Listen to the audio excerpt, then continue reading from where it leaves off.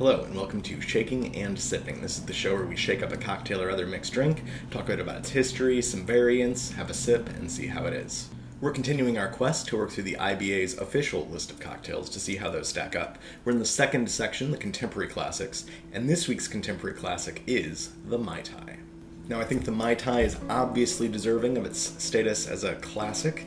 I think everyone's heard of one. Whether or not everyone's had one or certainly had a good and proper one, I'm less certain, but everyone knows that a Mai Tai is a thing, popular drink, definitely deserves to be a classic.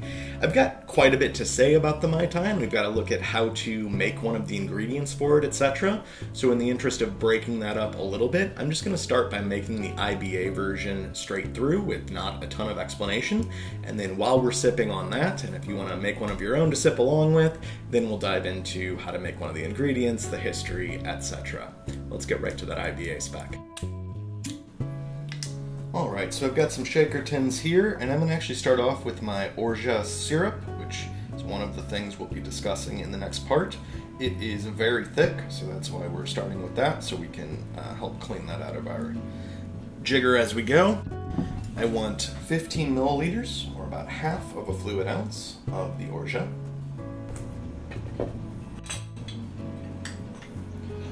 Then we need some lime juice, and those of you who know the history know that this is the first place where my method is going slightly off, perhaps, from the historical, but again, we shall get there. This one I'm looking for 30 milliliters, or 1 fluid ounce.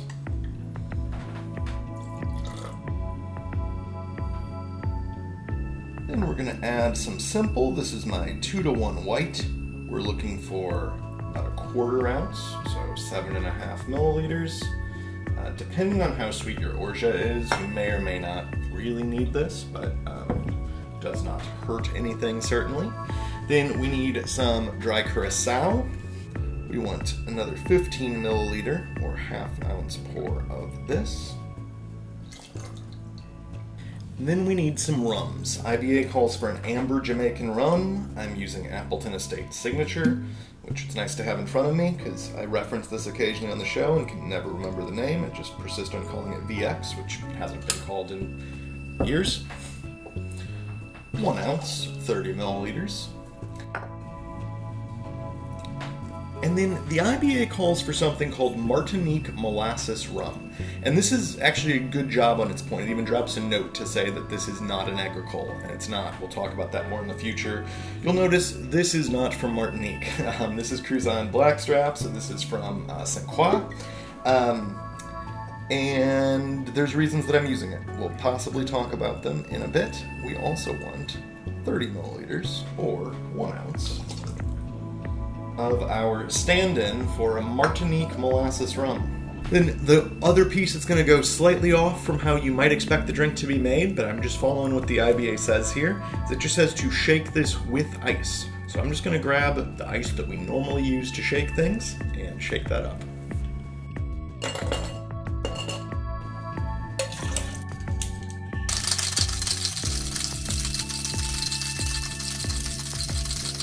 And then the IBA just says to pour, which I'm going to interpret as an open pour, which I think is right. And they say for a double rocks or a highball glass.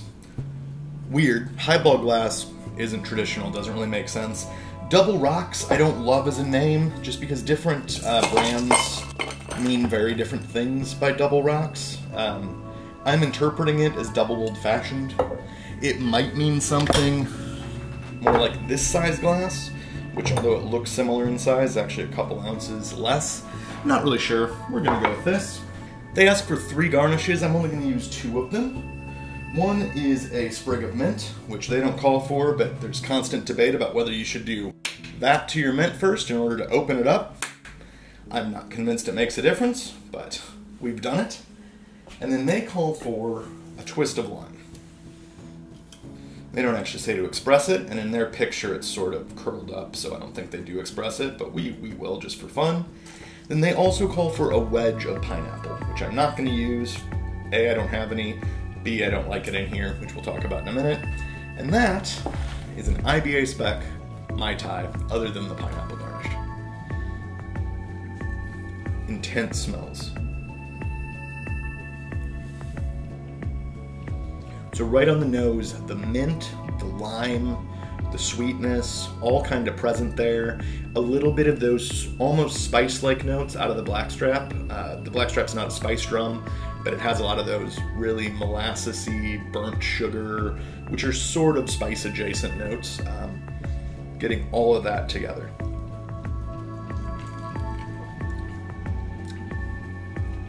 And that's pretty good.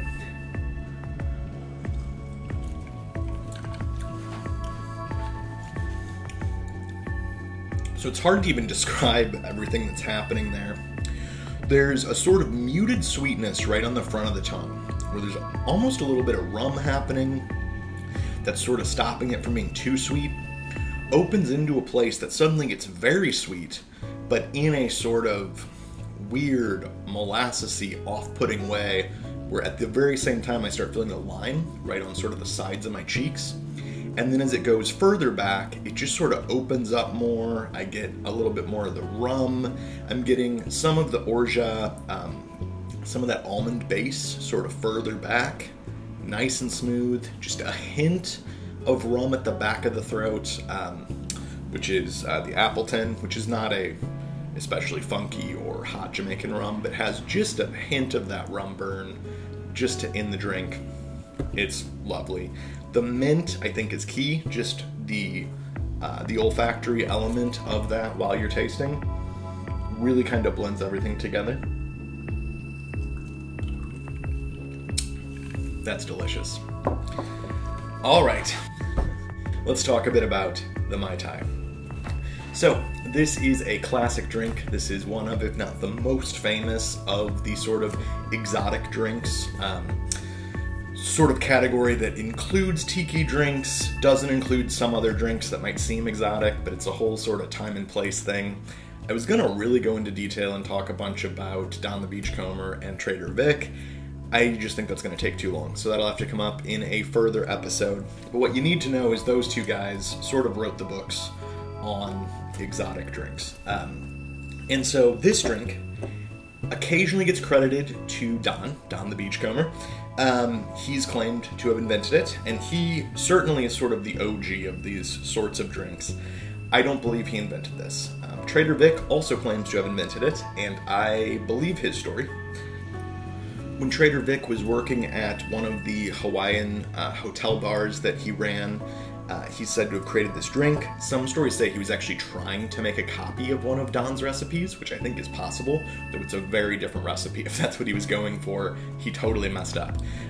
But he gave it to someone to try, his version of either brand new drink or Don Recipe's copy, and they said Mai Tai something something something, which was Tahitian for the best, it's out of this world. The Mai Tai, I think is how you say that, Tahitian phonology, not something I'm really up on, means something like the best. And so that is where the name comes from for this drink. I believe that it was Vic who made it. There's a whole story behind the ingredients that he used and how it changed over the years. And the IBA's version is definitely sort of a direct copy of Trader Vic's third version of the drink. Now, while Vic never published the recipes, at least not for the early versions, some of his recipes leaked out later, and he did eventually release some and whatever, but he did not for many, many years. We think that the recipe is actually pretty similar to what I just made. Maybe some slight proportion differences, but pretty much that. The only difference being the rum. So his initial version only had one rum in it, and it was Wray & Nephew's 17 year. Now, if you do a lot of mixology, especially with rums, you'll know J. Wray & Nephew's Overproof. It's an amazing white, unaged Jamaican rum, bottled way overproof. It's an awesome product, both on its own and popping in simple drinks and to use as bases for various infusions and things. I love Wray & Nephew Overproof. It's a really cool product. But back in the day, and this is back in the 40s and before, they used to make really long-aged rums. And their big granddaddy was the 17 year. Very long-aged, lot of oak, slightly mellowed, but all Jamaican pot-stilled rum. And this product apparently was amazing. Unfortunately, 17 years age on a rum takes a while to do. There's a lot of economics involved. they weren't making very much of it. And it turns out even back then, they ran out. Supposedly because Trader Vic basically bought all of it. So he moved to their 15-year, which he said was almost as good. Fantastic, problem solved. They ran out. So at this point, he started mixing and matching a couple different rums. And so we don't have an exact idea of what rums he was using, but he mentions a Jamaican rum and he mentions a Martinique rum. And so nowadays, if you know Martinique rums, you're thinking Rhum Agricole. And Rhum Agricoles we've talked about before. We had Clément and maybe something else before. Those are rums that are made from the sugarcane juice rather than as a byproduct of like sugar extraction. Very different rums. They're bright. They are not what you would think of as like a dark syrupy rum at all. However, and this is why I credit the IBA for making the note that this is not an agricole, back in the day Martinique had a second line of rums going, and these were types of black rums, and these were fairly reasonably priced, but they were rums that were not sugarcane juice made. These were more in the tradition of some of the Jamaican black rums. These are molasses rums. These were, aged, but they were also colored. They had some additives sometimes. Not a ton of age, but some age. And so that's why in my version I used the Cruzan Blackstrap. This is actually much closer in practice to just about anything you'd find on Martinique today. And so this is the idea, is he used something like this mixed with a younger, certainly older than this, but a younger than 17-year Jamaican rum.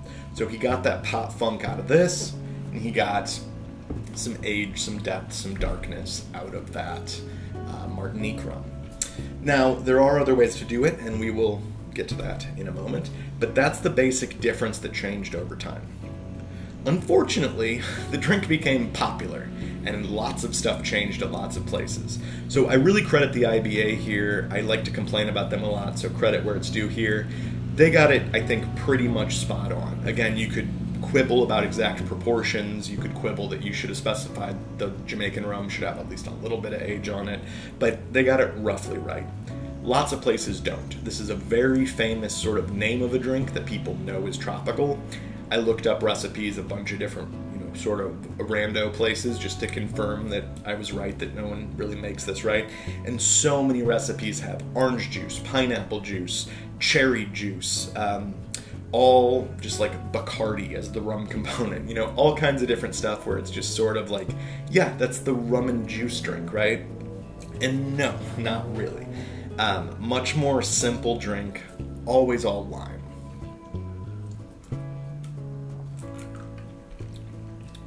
And definitely some kind of funk in your rum.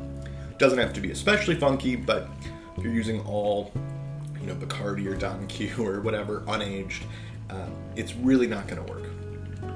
Luckily, like I said, the IBA got it right. Lots of places do get it right, and I think it's a drink worth sort of celebrating a little bit, especially if you make it with good products. To that end, we should talk about the new ingredient that we haven't had on the show before. This is Orgeat.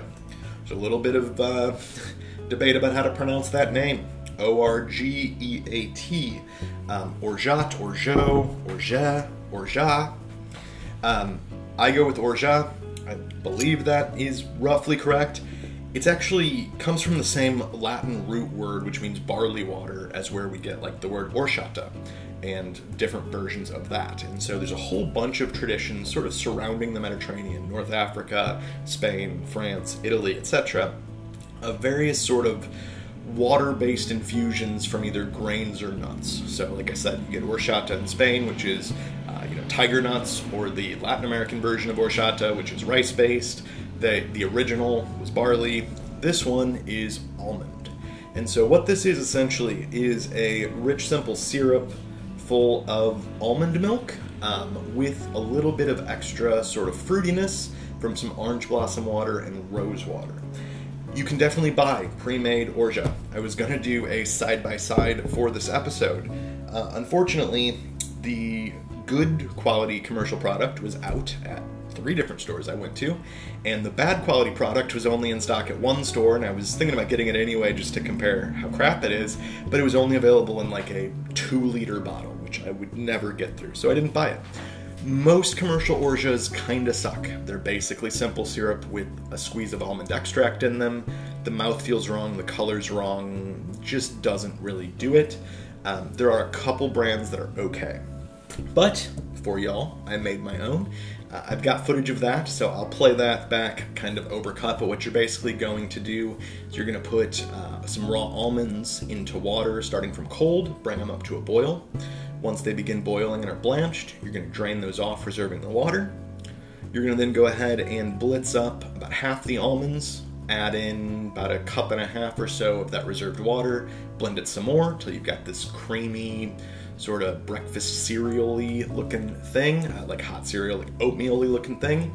You're gonna pull that out, repeat with the other remaining half. Then you're gonna go ahead and start the laborious cheesecloth based process. So you're gonna put cheesecloth in a like sieve or strainer over a bowl, and then with more cheesecloth, slowly take a spoonful or a ladleful at a time of your processed version and milk that out. Once you go through all of that, then you're going to strain that through more cheesecloth back into your pan, and you're gonna add double the amount by volume of castor sugar. So I ended up with just over 2 cups of my sort of almond milk. So I added in about 4 cups of castor sugar. Heat that over high, stirring constantly until you make a syrup. It's going to take 15-20 minutes.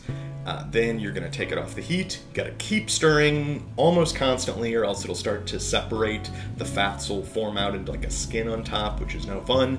Once it's getting there on the cooling process, you're going to add in a little bit of rose water. You're going to add in a little bit of orange blossom water. And optionally add in a little bit of rum. Theoretically, it makes it last longer. I've mentioned before in other syrups and things, I'm not convinced that that actually does anything, but I did. You'll see it in the video. Then once it's completely cool, strain it through yet more cheesecloth into a sterilized bottle. And then folks say it'll store for at least a month. I think it should honestly store pretty much forever if you followed those instructions. That's a greater than 2-to-1 simple syrup, and we're holding it refrigerated, so it really should hold pretty much forever. The sort of curveball is because of all the lipids that we're possibly getting out of the almonds. What's giving us that extra mouthfeel and separation are sort of fats and pieces of fats. Those can harbor certain anaerobic bacteria, which can do weird things, especially contained like in the fridge if you're at a low temperature. So I don't know for sure. I don't plan to throw this out in a month if I haven't finished it, but I will not be responsible if you hold on to yours for two years and get ill. Don't blame me. Now I should credit for both the research on this drink, I promise I'll make another version soon, and for my Orgeat recipe. I've talked a lot about imbibe, as we've looked at drinks from sort of the early era. That's my go-to. For drinks in the sort of exotic space, Smuggler's Cove. This is the Bible for that space. This is from Martin Kate and Rebecca Kate. They run a bar called the Smuggler's Cove. Martin used to work at Trader Vic's. This is the source on all the history for this type of stuff. The recipe I got for the Orgeat, and the basic recipe I'm going to use when I make a proper Mai Tai in just a moment. The only thing I'm not going to follow from them is they make a special simple syrup specifically for their Mai Tais. It's just a simple syrup that has a pinch of salt and some vanilla extract in it. I'm not going to bother making a separate simple syrup for that. Other than that, we'll follow their recipe. Alright, so for round 2, we're going to follow Smuggler's Cove's version. As I said, it's going to be similar. We're going to change the rum, change the proportions, and change a little bit of the garnish and serving of it to get it a little bit more historically accurate. We're going to start off again with our Orgeat. I want this time only about 1/4 ounce, so right around 8 milliliters.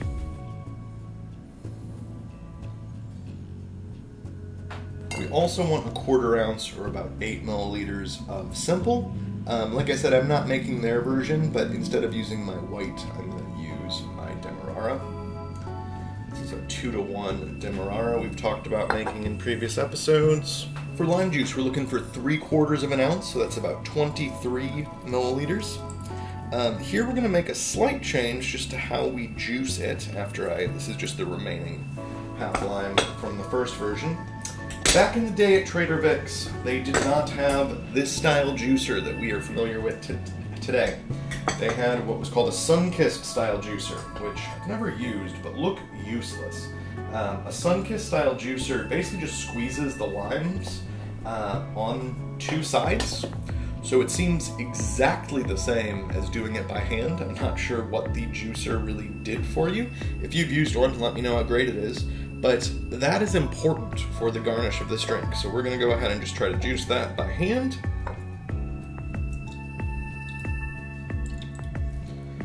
Certainly less effective than a modern juicer. Okay, so that is our 23-ish ounces, or 23-ish milliliters, about 3/4 of an ounce of lime juice. We're going to use 15 milliliters, or half an ounce of that same Ferrand dry Curaçao.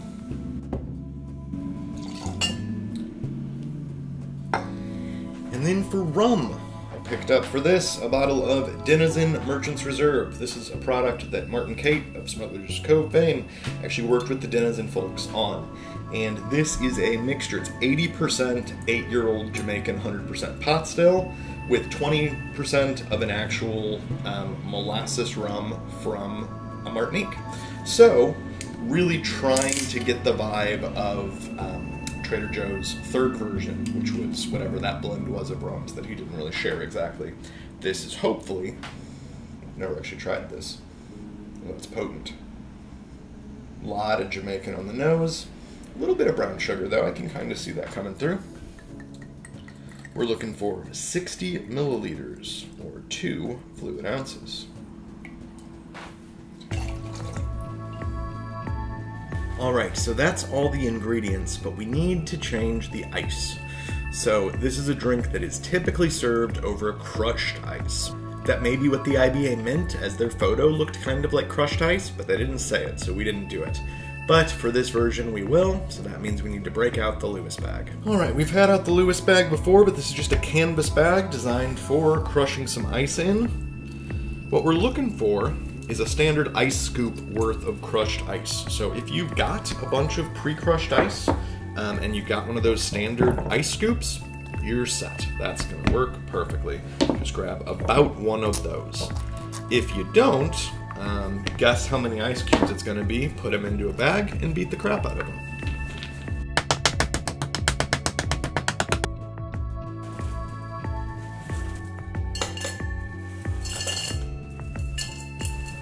Now, if your crushed ice is especially small and uniform, I would go ahead and throw in a couple of big ice, or medium ice cubes as well to get good agitation.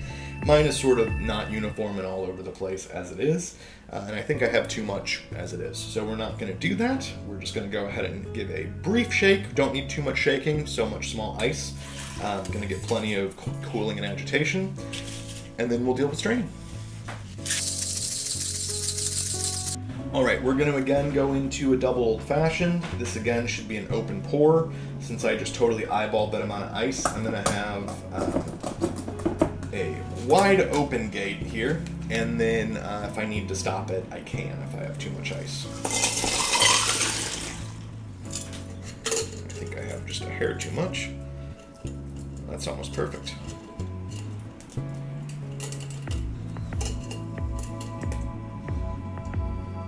Turns out that was 100% perfect. Okay, then for our garnish, the reason we needed to squeeze the lime as so, we want to float the lime in there. It's supposed to look like an island, which it kind of does.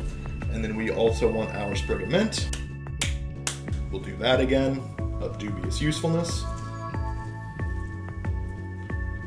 And that is a hopefully fairly traditional and accurate to what Trader Vic would have served you, not right at the beginning, but by the mid-50s, late 50s. This is what you would have gotten at Trader Vic's, I think.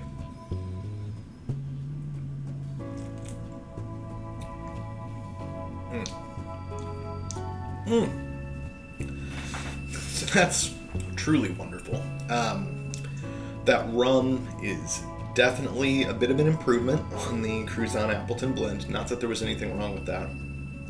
But it's really, part of the rum is blending with that rich simple that I used and the Orgeat to give sort of a middle that's sweet and rich and kind of dark, but yeah, kind of dark. But then there's also some funk happening around the periphery, sort of both in front of it and behind it in the palate. The lime doesn't pop quite as hard, but where it does, it gives this nice little peek out. I don't really get the Curaçao as orange, but I think it's there. I think it's sort of in between that dark central, you know, Demerara place and the limey place, right? Again, I think the mint on the nose is key. I think without that, you're just having problems. I absolutely love this. Final note on tweaks and why we did or didn't do something. You may be used to seeing this drink with a float of rum, oftentimes like Lemon Heart 151, something like that. That is not the original way. That was a thing done at Trader Vic's bars sometimes. It was called the Old Way. The reason it was called the Old Way is because there was this one old guy who would always order it that way. It was not the old way they used to make it, it was the way that some old guy liked it. I'm not opposed to doing that, but I don't think we need it here. This is just a great drink. Well, thank you so much for coming along with me on this Mai Tai adventure this week. I think this drink's a lot of fun. I think that for these sorts of, you know, exotic drinks, it's a sort of nice middle ground where it's not one of the incredibly sweet ones, but it's not one of the incredibly strange ones full of all kinds of spices and, you know, that are really bitters forwards and things that, you know, might take a little bit more adjusting to. This is a sweet rum drink, but with a little bit of a twist. I think it's great. It's a pretty warm day today, sunny day. I'm happy to have a Mai Tai. If you haven't tried one, I would highly recommend giving one a try. Either make it yourself or go to a decent bar for one. This is not a good idea to order this drink at like an Applebee's or something. It will not turn out pretty, I promise. But I hope you will try one. If you like them, making your own Orgeat is a little bit of a hassle, but it's worth it.